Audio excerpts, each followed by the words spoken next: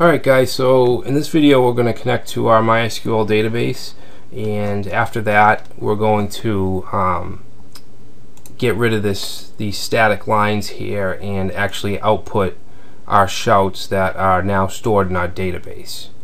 Alright, so we want to connect in our database.php file. Okay, it's only going to be a couple lines of code.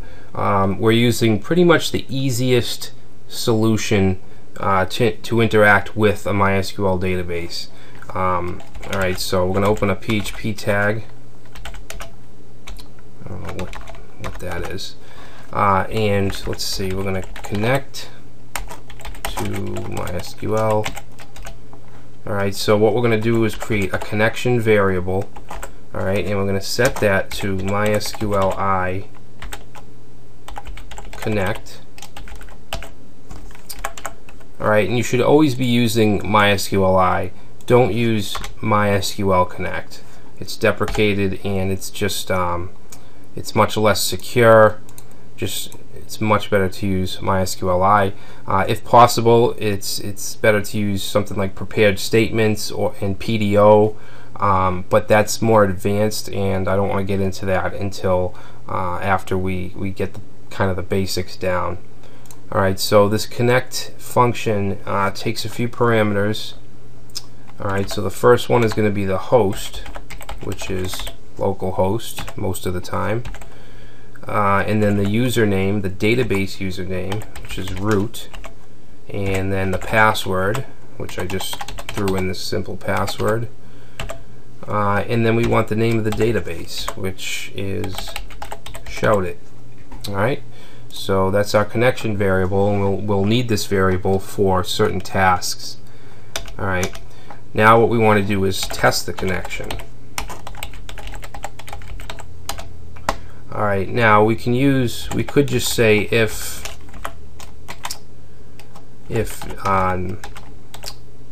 not connected. Alright, so we can just check and see if this is not, alright, if it's not true. But we can also use a useful function called MySQL connect errno. Okay, errno, I don't know how it's pronounced, but ERRNO. Alright, so we can check for errors with that. Alright, and then we can echo out an error string. We'll say failed to connect. Alright, and we don't just want that, we want to actually have some information about what happened. Alright, so we can actually throw in this MySQL connect error. Alright, and that'll give us specific details about what happened, because just seeing failed to connect to MySQL, that's not going to be very helpful when debugging. Alright, so that's it for the database file. We want to save that. Now we want to go back to index and make sure that we include that file, because we're going to be using it. We're going to be interacting with the database, so we need a link to that file. Okay, and we're just going to use a simple include.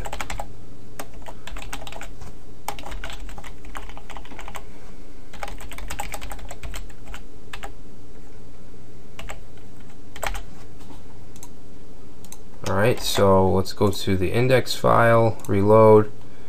Alright, so nothing's happening, which is good.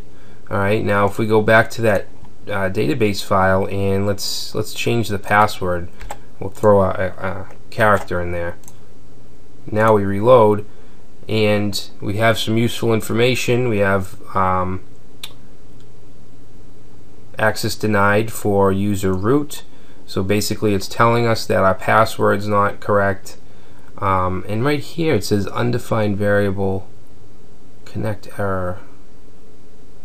I'm not sure why it says that. Oh. Wait. Undefined variable MySQL connect error. Oh, I have a $sign on this. It's a function, it shouldn't have a $sign. Alright, so let's try that again. Alright, so failed to connect to MySQL. which is our error that we're putting out. We have the PHP error and then our error along with the information that is passed in through this function. Alright, and you could set this to die if you don't want the script at all to show.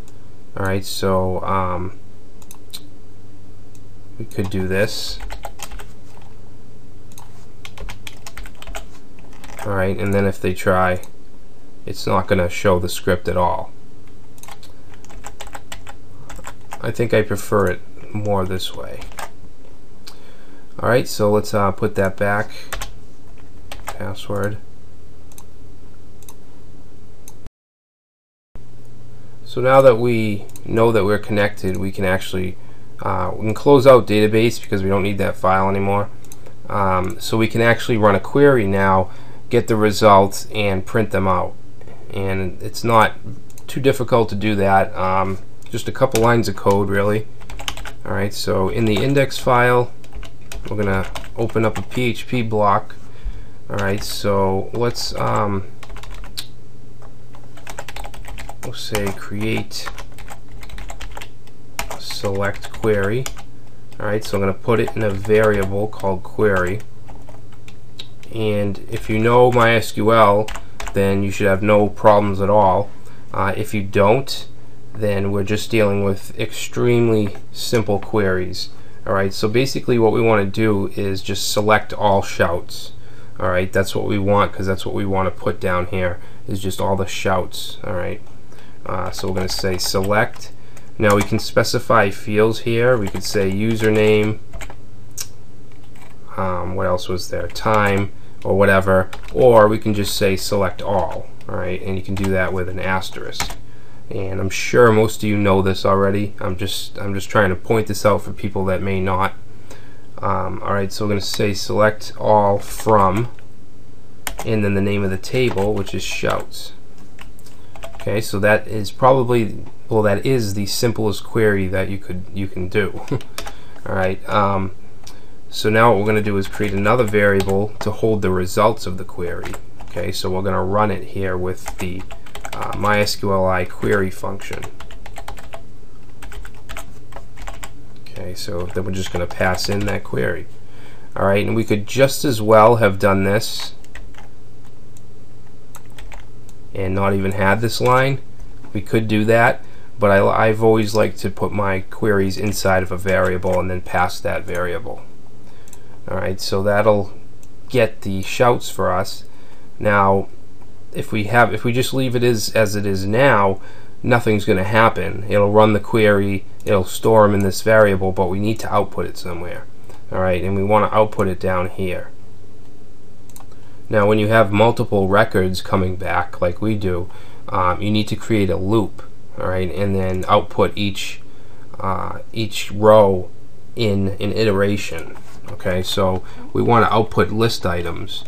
So right here I'm going to say PHP, and we're going to use a while loop. Okay, so we're going to say while, and I'm going to use the shorthand syntax like this.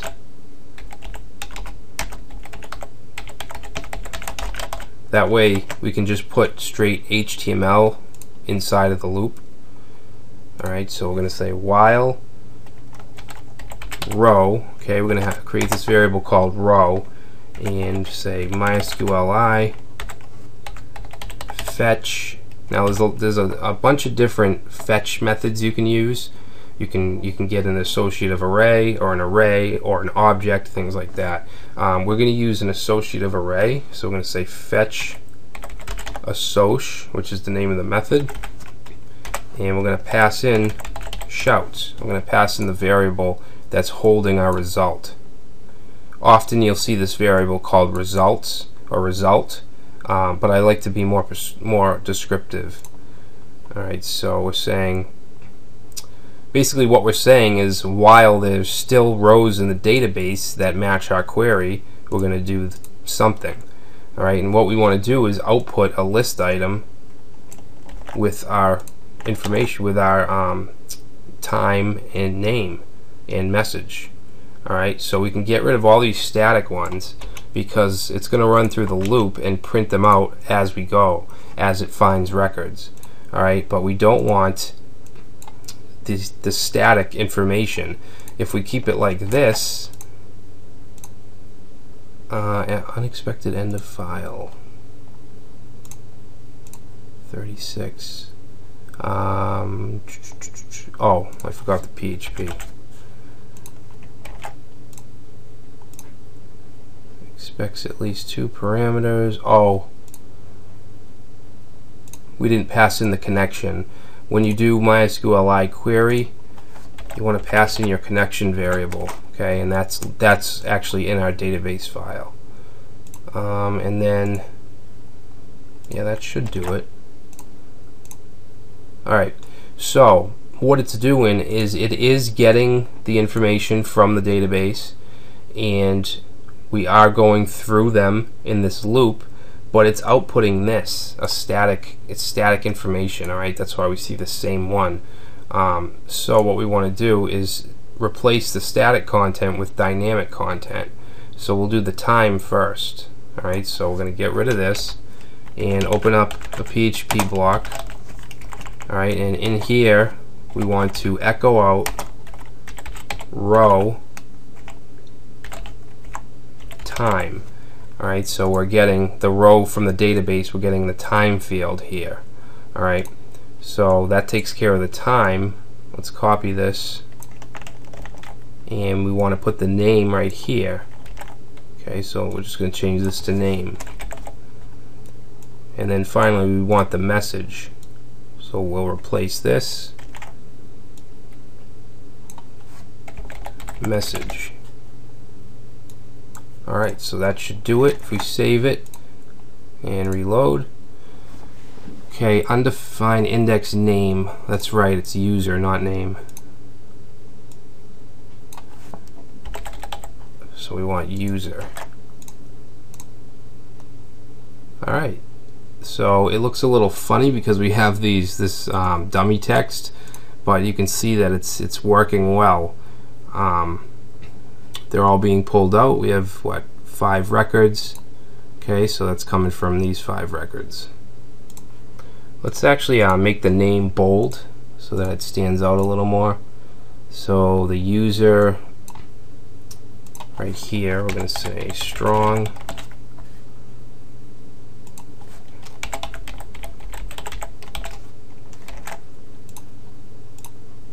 Alright, so there we go. There's our shout box. There's our shouts. Alright, so the final step in this process is to create insert functionality. So we want the person obviously to put in their name and message and be able to submit through the browser. So we'll do that next.